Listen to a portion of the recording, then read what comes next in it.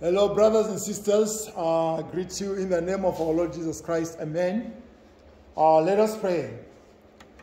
Loving Father, thank you for the truth in your word. Thank you that you are forming us into the person you want us to be. Help us to lie willingly in your hands, for we trust you to form us into the vessel that you want us to be. To your praise and glory. Amen. Amen. I'm going to call my brother Ben to come and do the reading of the Word of God, coming from the book of Jeremiah, chapter 18, verses 1 to 13. Thank you all. Good morning, everyone. Praise be to our mighty God and Saviour. I thank you, Lord, for everyone that's watching, and I pray that they'll be blessed by Johnson's word today and the scripture verse I'm about to read. Just thank you for everything, Lord. So, as Johnson mentioned, we'll be reading from Jeremiah 18, 1 to 13. This is the word that came to Jeremiah from the Lord. Go down to the potter's house, and there I will give you a message. So I went down to the potter's house, and I saw him working at the wheel. But the pot he was shaping from clay was marred in his hands. So the potter formed it into another pot, shaping it as seemed best to him. Then the word of the Lord came to me. He said, Can I not do with you, Israel, as this potter does, declares the Lord? Like clay in the hand of the potter, so you are in my hand, declares the Lord. Like clay in the hand of the potter, so you are in my hand, Israel. If at any time I announce the nation or kingdom is to be uprooted, torn down and destroyed, and if that nation I warn repents of its evil, then I will relent and not inflict on it the disaster I had planned.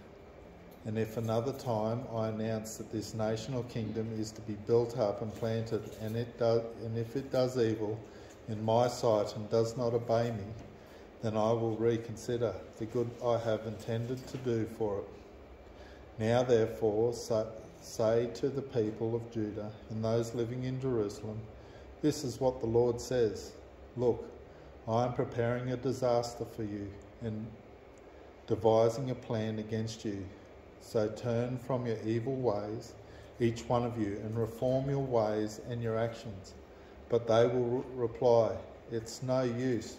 We will continue with our own plans. We will all follow the stubbornness of our evil hearts. Therefore, this is what the Lord says.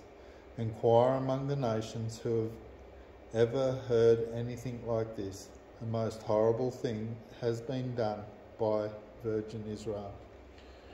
Praise be God. So we'll get Johnson back to hear what the Lord's put on his heart today. Bring open ears.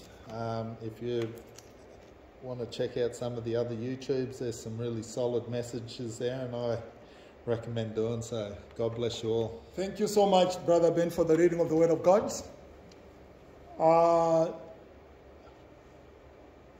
Today I've come up with a theme. Who is in charge here? Who is in charge here? Anyone who works in a hospital emergency room can relate many stories of persons who come under emergency situations and they've suffered what appears to be a heart attack or have stopped breathing for other reasons. They are put on a breathing machine. Some of these persons do not regain consciousness even after they are put on the breathing machines. Then after a period of days or sometimes weeks, the doctor and family must make the decision to remove the machine. Often it means that the person will not breathe on his own or her own and thus die.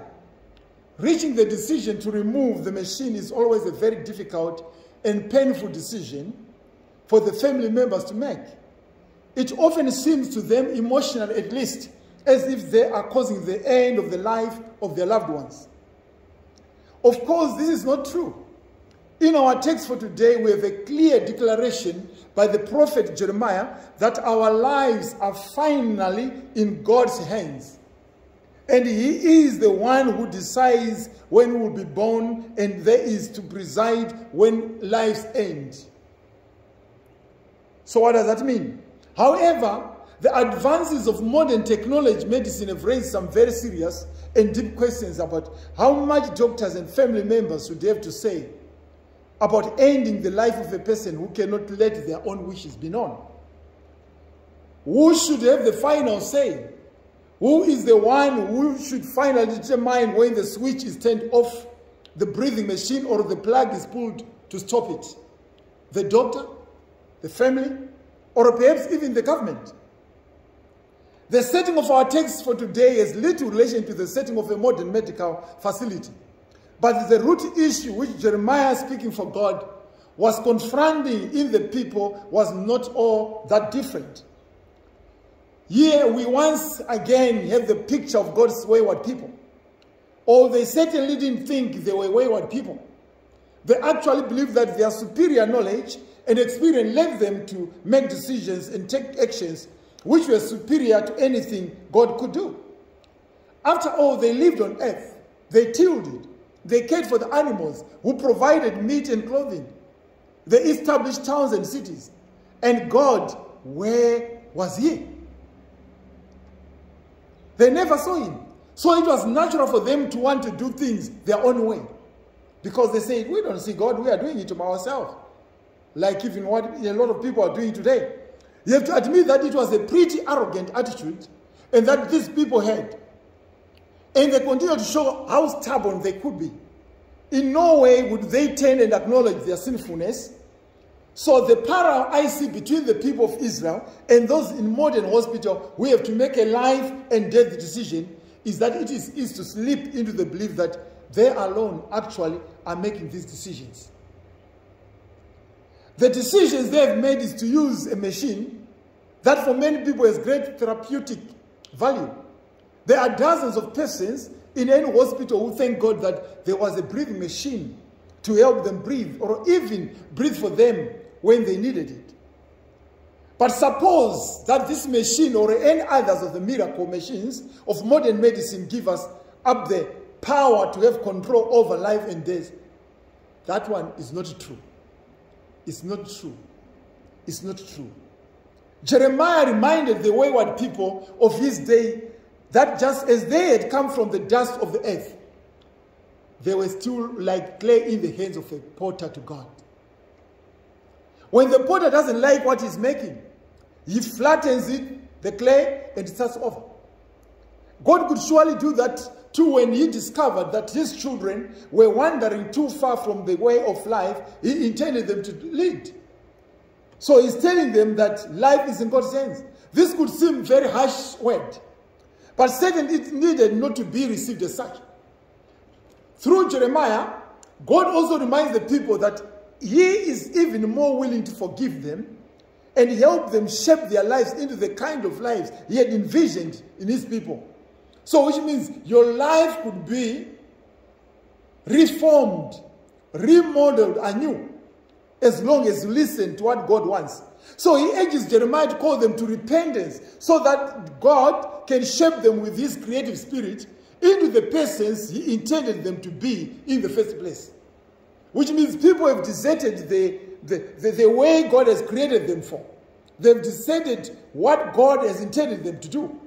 Certainly we need to be reminded of whom our God is as we struggle with many dilemmas with which modern technology medicine has confronted us. Yes, we are responsible to be the very best caretakers we can be of the lives and gifts God has given us. But God is still very clear in charge of our comings and our goings. He is in charge of everything. So we need always to come back to God and ask him for anything that we want. At those times when the momentous decision to remove life support systems is being made, there is often a chorus of persons, including doctors and nurses, who join in reassuring families that they are not making the decision as to whether their loved one dies or lives. They are sort of saying, we are not the ones making the decision. And that is true. Each person is still very clear in the hands of God, who accompanies her from her very last breath into eternity.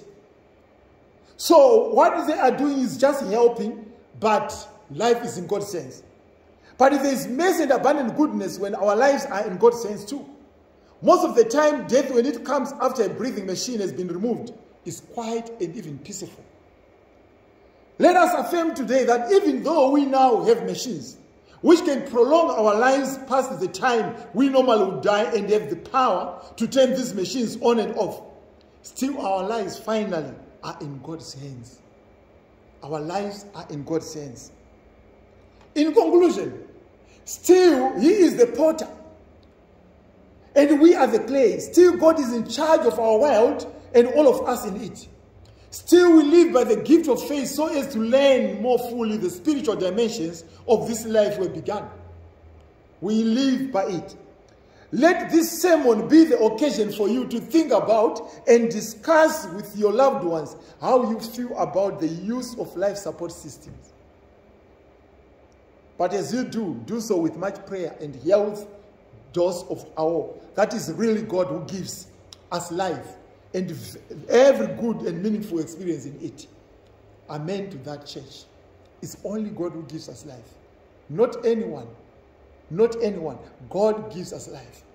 Whether you are surrounded by 1 million doctors who have been trained, at the end you will die. Meaning that life is not in their hands. Life is in someone's hands. God is the one in control. But we will try to do what we can, by all means, to help the individual because of our technology that we have. But only to remember that all is in God's hands. May the good Lord help you as you think over these ways that even the doctors themselves, they are just clay in God's own hands. They are just clay. They are nothing without God. May the good Lord help us to shape our belief and understanding to say, where do we come from? Where do we come from and where are we going? Life is in God's hands. God bless you all from now and evermore. Amen.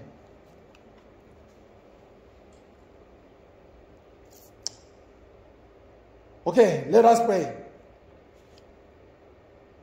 Heavenly Father, thank you for the historical record of Israel's history, which has so much to teach us of your plans and purposes for mankind and your goodness and your grace towards us. May we learn from their mistakes and be guided into God living. Thank you that you can be trusted to fulfill your promises to your people, to correct us when we go astray. We pray that we will be faithful in the work you have given us for us to do. And thank you that in you is healing, wholeness, hope, and joy. For you are our God and are worthy of our praise. May the Lord bless us from now and evermore. Amen. Brothers and sisters, it's time for us to show our thankfulness. And I urge you to take your offerings and just say, thank you, Lord.